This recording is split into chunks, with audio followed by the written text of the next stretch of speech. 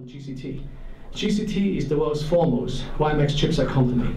So if you want to have a device to attach to the WiMAX network, you need a device to have a WiMAX chipset.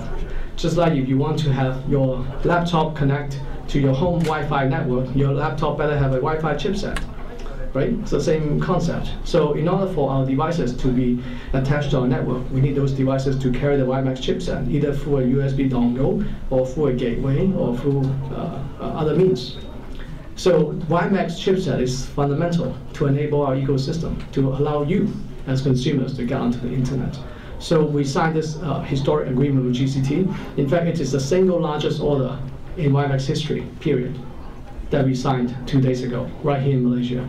Again, so congratulations. Really, we are really creating history here in Malaysia. It's quite exciting. So with 1 million chip that we acquire, they give us economy of scale.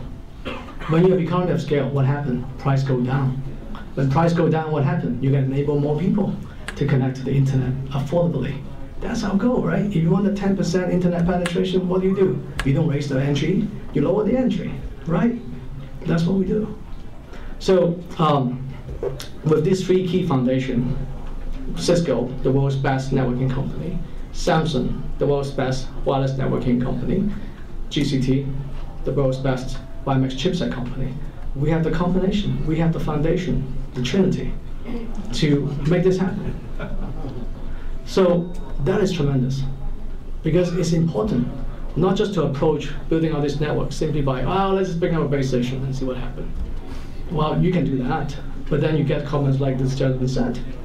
Well, I don't know which word you use, but that word was, certainly your personal experience. So you have to have that experience level. You have to use world-class products. You have to take a methodical approach to launch this network. You don't just launch and say, good luck. At least that's not YTL's approach.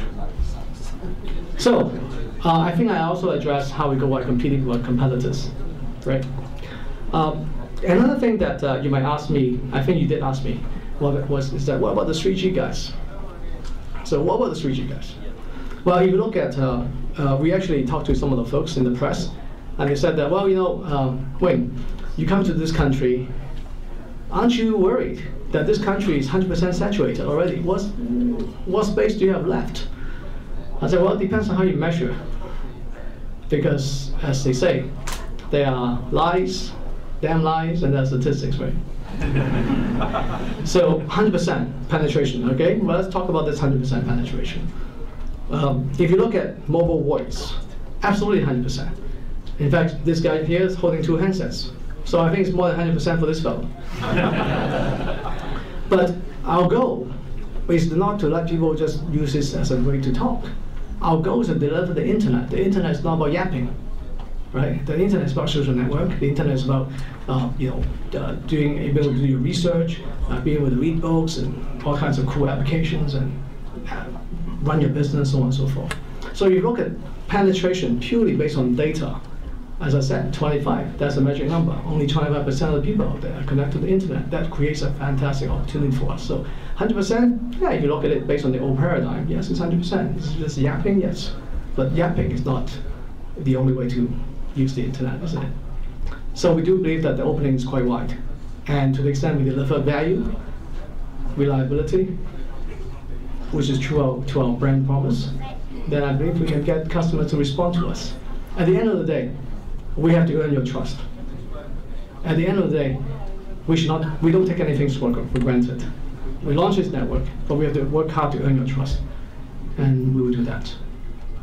All right, so international aspirations. So YTL is certainly a global company. YTL has assets in Australia, in Singapore, in Indonesia, in Thailand, in the UK, in France. So the point is that if you can take care of things in your backyard, so to speak, then we can earn our right to expand our footprint to other parts of the world. If we get our business model right, if we understand the methodology to launch and manage and grow this nationwide network, of course we can take this best practice and apply it to other parts of the world. We do have tremendous resources as a group, and we have the financial capital to apply ourselves to other parts of the world. So that answers your question. So check that off too. All right, let's talk about the 1 million mYprize. Who don't want to hear about the 1 million prize? All right, mYprize. When we launched this innovation network back in late October, we were talking about the notion of creating a platform to allow for application developers to bring their best ideas to our network, right? So that's the whole premise of the innovation network. So let's talk about developer for a second. If you look at the world's internet ecosystem, that basically is built by developers. Yahoo is a couple of college engineers, Jerry Yang and his friend, built a directory, which basically is software engineering work, and that's Yahoo. Mark Zuckerberg, back in Harvard, trying to connect to his friends, and that was the early stage of Facebook. So fundamentally, internet innovation is about getting developers to do their work and share that with the rest of the world. Internet is powerful because this is a low barrier of entry. It's a equal opportunity, level playing field, that anyone's got a good idea in Malaysia or in other parts of the world, you have this platform to bring that idea to the world. True to that spirit of internet innovation, we believe that what we deliver through our mobile WiMAX network is mobile internet. Right? Internet is going mobile because of our technologies. So when the internet goes mobile, of course we want a new class of application that can take advantage of this mobility capability of the internet. Right?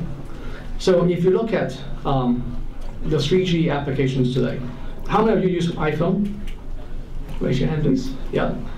Okay, got it. That's a sample size here. How many of you use BlackBerry? Windows Mobile? None of the above? I think it's safe to say that what makes the internet comes alive are the applications, such as the websites and so on. They are fundamentally applications. If you look at the mobile ecosystem, all these 3G devices, right? All these applications that runs on these 3G devices are optimized for narrowband, because 3G fundamentally is a narrowband technology. It's not broadband. When you're only going at 200K or 600K, 400K, that's not broadband. That's narrowband. So when we go 4G, we're going megabits. Of course, that's broadband. So imagine that. Any 3G application deployed on a 4G network, it's going to work just fine. Just like you can ride a bicycle on the highway, it's cool, no problem. But will you experience the speed? Will you enjoy it? You'll be sweating, but will you enjoy it? Our premise is that when we launch this network, we certainly welcome all these 3G applications. They will work just fine on our network, but they will just be bicycles running up and down the highway. We want people to experience true mobile internet, which means that we want cars.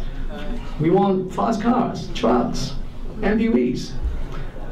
So the point here is that when we launch this nationwide network, and we are the first in the world to launch this nationwide, again, another accolade to Malaysia, then we can truly use this network to bring about all these life-changing applications.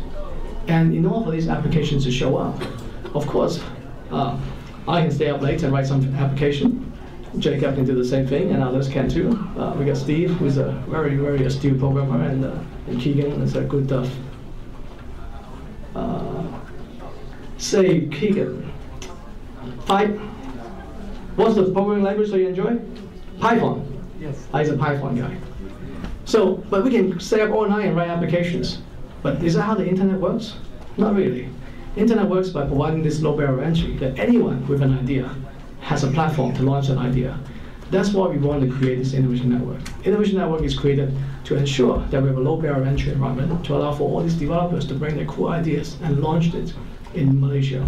We launch it in Malaysia, we also help you launch it in other parts of the world because we have global partnership with Clearwire.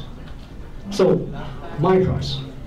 Well, if you look at mYprize, fundamentally, this is an award. It's valued at $1 billion US, which should get your attention, I hope, to reward the best ideas to come to our network and to deliver to people's life. Because at the end of the day, you can have an idea to stay in the lab, but until that idea goes out to the real world, it's not going to change people's life. It's not going to impact people's life. We are about impacting people's life. We are about changing the course for the better for this country. And you have to use application and devices to enable that to happen.